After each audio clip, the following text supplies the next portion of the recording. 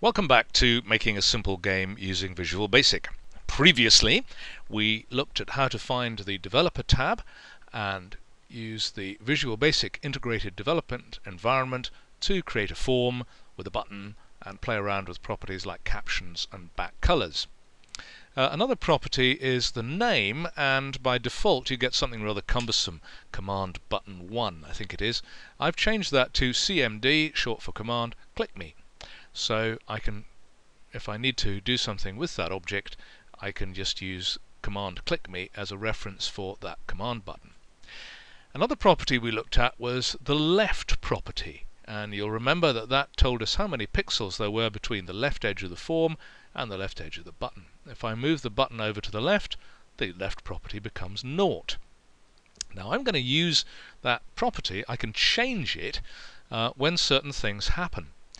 I'm going to bring up the code associated with that button, and by default the event that makes things happen is clicking on it, but I'm actually going to use something that happens before you can click. You've got to move the mouse over the object. So to just make the game a bit silly and make it impossible to click me, every time the mouse moves over the button, we're going to move it away. So I need to tell the computer to select Command Click Me, that's my button, and if I type a full stop I get a list of all the properties I can play with. If I type LE, it knows that I mean Command Button Left, so I double click that. Notice the left now has a capital letter, that shows it makes sense, and if I type the equal sign, this isn't the same equal sign that we use in maths for equations. This is going to tell the computer whatever Command Click Me Left was, we're going to put in something else. It's got to be a whole number or an integer. So I type int and open brackets, and then I type rand. Rand gives me a random number between 0 and 1. I want to scale that up to somewhere around about 150.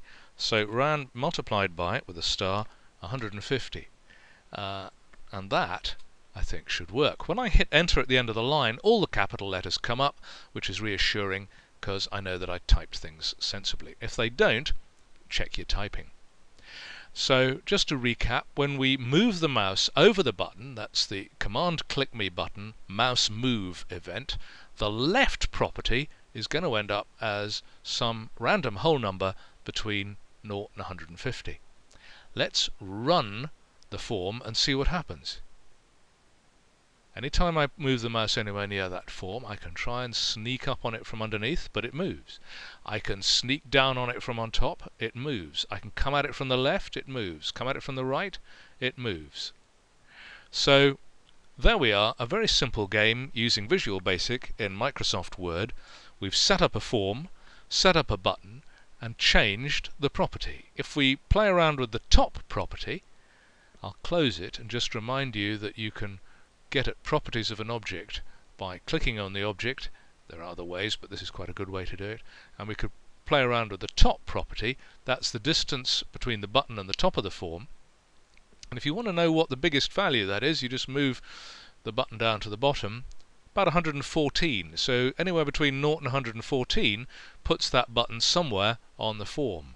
If you went back into the view code and added a line down here about Command Click Me Top, CMD Click Me dot top. Whoops, I've got a typing mistake in there. Let's just change that. Equals int. Guess what I'm going to put next? A bracket. Quite right. I want a random number, RND, multiplied by 114. Have the capital letters come up? Yes, they have all the way through.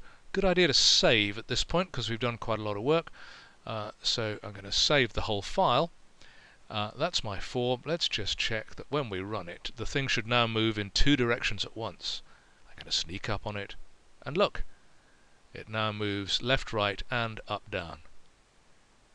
So there we are. You could do all sorts of refinements. You could have multiple buttons. You could make them do different things. You could add a button to close it instead of having to use the cross at the top. Good luck, have fun, see how you get on. That's the end of this little video.